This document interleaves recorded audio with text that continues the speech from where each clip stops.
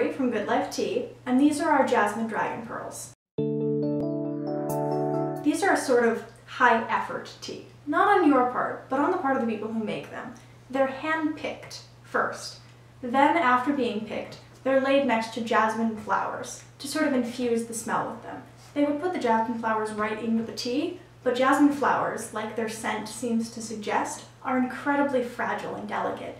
So instead, they have the tea infused by just being next to huge piles of these flowers. Then, every one of these pearls, which you can hear here, is then hand-rolled into something that is incredibly high quality, that you can steep 4 or 5 times and still get a wonderful, strong flavor out of.